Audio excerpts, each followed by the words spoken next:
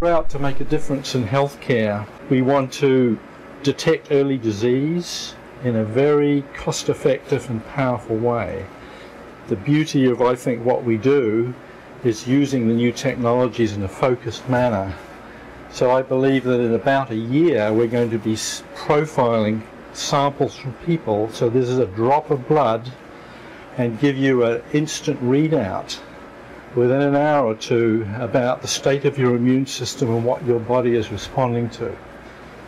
And in terms of disease, whether it's cancer, allergies, vaccine responses, it's potentially a hugely powerful system, and we're committed to trying out whatever innovative approaches and take whatever collaborations are necessary to do that. So I think there's a very interesting thought now that instead of going, as the NIH might say, from bench to bedside, what you should be doing is what Sidney Brenner said, is going from the bedside to the bench.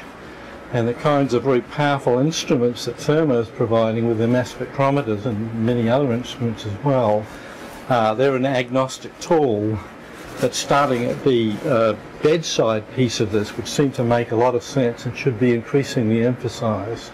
We've gone from the stage of, for example, running a sample in a few months that would cost $3,000 or $4,000 to potentially running 100 samples a day for a price that's about 1,500-fold cheaper. So what this means is that you can begin to do completely new sorts of things. We never thought about doing this before because it was completely out of the question. This is an idea that one would want to measure all the proteins in the body. So why would that be the case? Well, the most persuasive answer is to do with disease.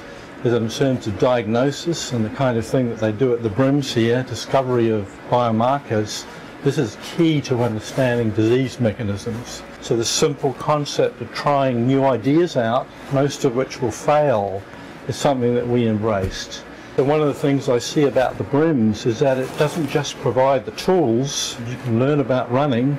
So these are very sophisticated instruments. It also has incredibly strong ties with the academic community and is all set up really to foster interactions. Coming to a place like the BRIMS, you can talk and learn from the people that really know the instruments that are set up to collaborate.